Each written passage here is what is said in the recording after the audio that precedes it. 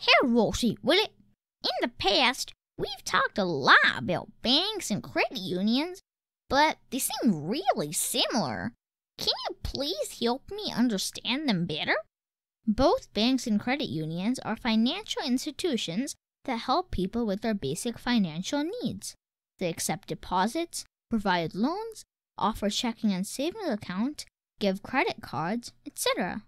Well, what are the differences between banks and credit unions? Banks are usually corporate entities that operate to make a profit, whereas credit unions are not-for-profit organizations and are owned and operated by their members.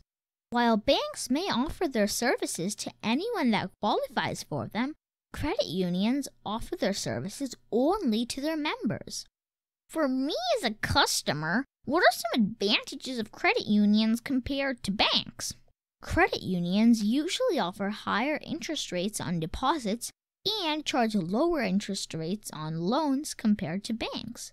Their fees are also usually lower than a bank's fees. Also, since credit unions are operated by and provide services to their members, the quality of their service is typically much better than at a bank. Well, are there any disadvantages of credit unions when compared to banks? Yes. To use the services of credit unions, you need to meet the eligibility criteria to become a member. Also, because of their smaller size, credit unions typically have fewer physical locations and may not offer all the products and services offered by larger banks. Credit unions usually also lag behind banks when it comes to technological aspects like their website and apps. What about their safety? Are the deposits that I'll make in a credit union insured like the deposits in banks? Yes.